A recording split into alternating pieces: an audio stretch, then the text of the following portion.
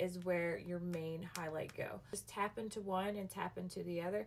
This will help give you a lot of balance with your makeup look. Summertime, if you get darker, you'll probably have to get matched one more time, and then that way you'll just add to your palette and have everything that you need for a whole calendar year. That's what makes it really easy and simple, and knowing that it's going to match your skin tone.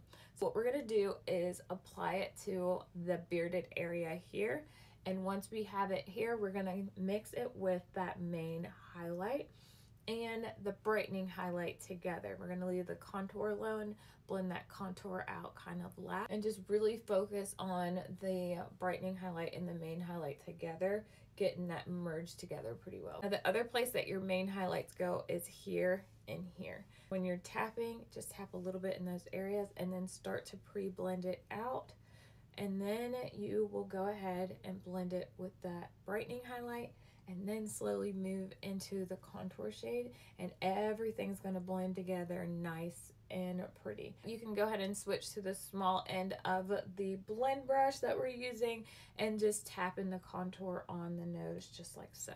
Just keep it nice and simple when you are go ahead and blending that out, and then the makeup will blend together to give you a beautiful base for your all-in-one custom makeup palette.